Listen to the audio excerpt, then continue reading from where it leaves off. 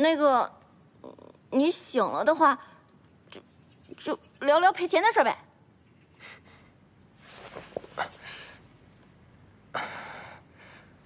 哎，干嘛？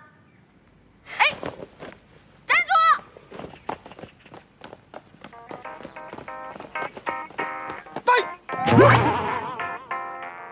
女儿，快过来！快来，小姐，我掩护你。我告诉你啊，现在我们1、2、3、4、5个人5打1，你水手公爵肯定打得过你。来，听我的口令，我说1、2、3，大家就上！1、2、3，上！1、2、3，上！1、2、3，上！娘，哎呀，这个时候真是护子心切呀，小心啊，娘。拿着，别害怕。娘，你到底是谁的娘啊？喂，连理红豆在，你们真的上呀！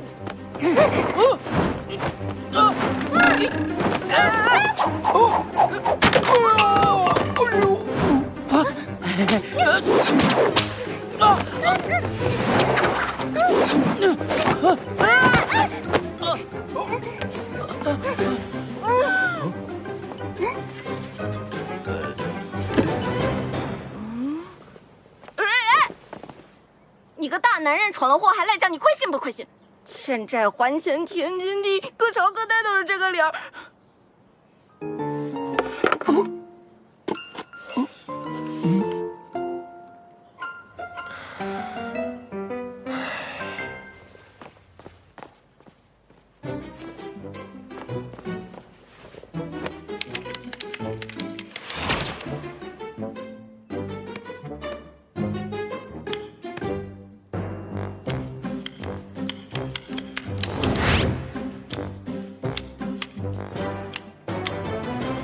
怎么着？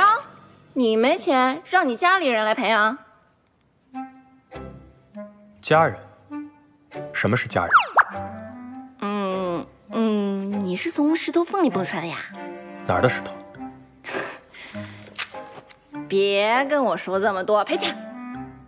我是真的什么都不记得了，我连我自己是谁都不知道。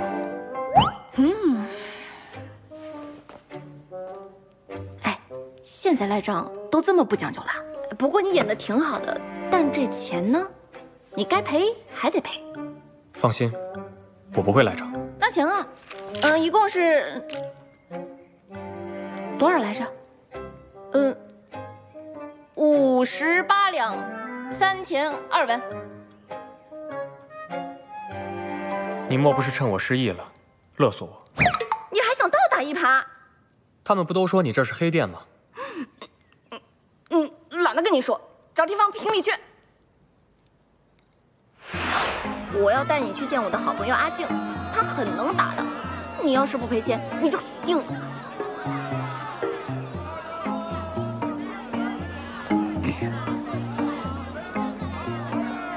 男女结伴而行，容易被误会。哎，臭不要脸的不是啊？这丧尽天良，简直是倒反天罡！大家瞧一瞧，看一看啊！对呀，一对一对，看一看啊！有点羞耻，说孩子你呀，羞耻！还在一块儿，一段一段的，哎，看一看啊！对呀，这爹妈丢人都不知廉耻！哎，你不生气吗？我为什么生气？这相爱之人何错之有？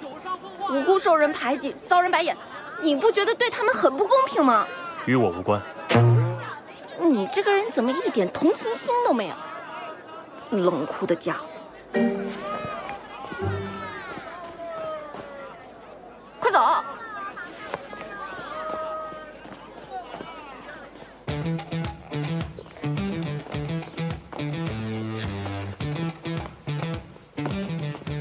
贱人，骂你都不合理，信不信我？痛！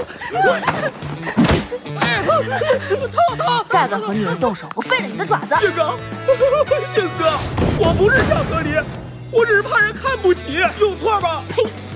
你也算个男人！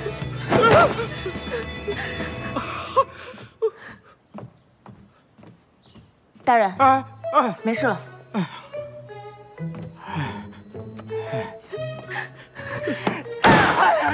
刁民呐！竟敢在公堂之上肆意妄为！你好大的狗胆！小安小心！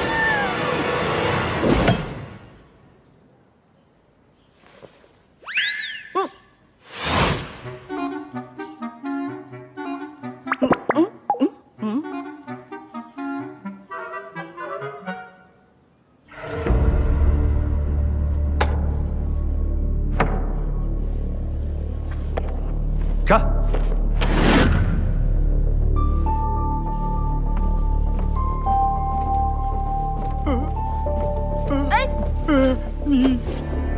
你要干什么？站！你是什么人呢？怎么乱判呢？大人恕罪啊，他脑子有问题啊！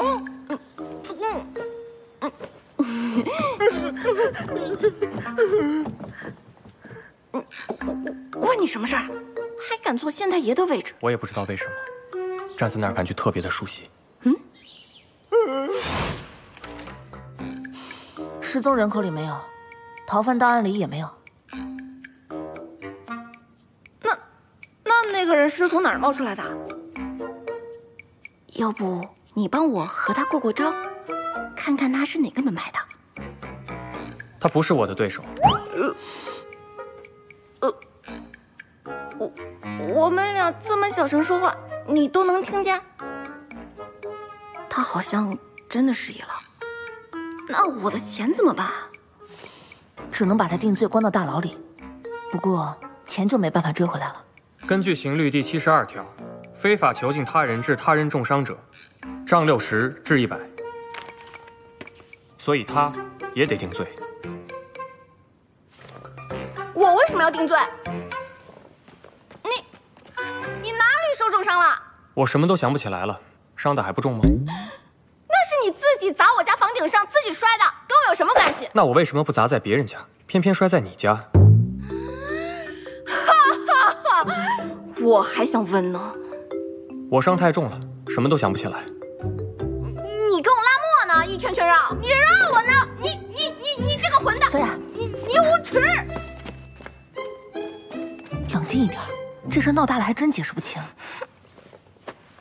他竟然懂律法，但我的钱不能白这么没了呀。这样吧，先把人带回去，看他的打扮像个有钱人，过几日他要是想起来，你再要钱也不迟啊。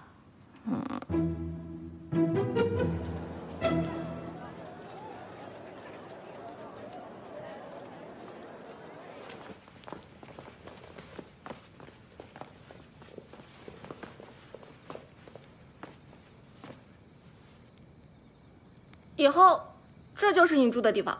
这么脏这么乱，不得打扫一下吗？什么语气？要扫你自己扫啊！要不我帮你收拾吧。连理，不要怕他，我们的地盘，放肆一点。放肆起来！你给我家造成这么大损失，有柴房住就不错了。以后你就在我家打工赚钱，什么搬东西、劈柴、生火、打水、打杂，只要能用到你的地方，你都得来，随时准备。听到了吗？我的家人都可以命令你。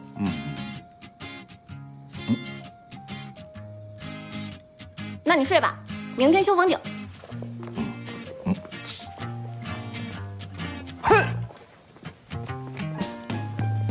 又是喊我啊！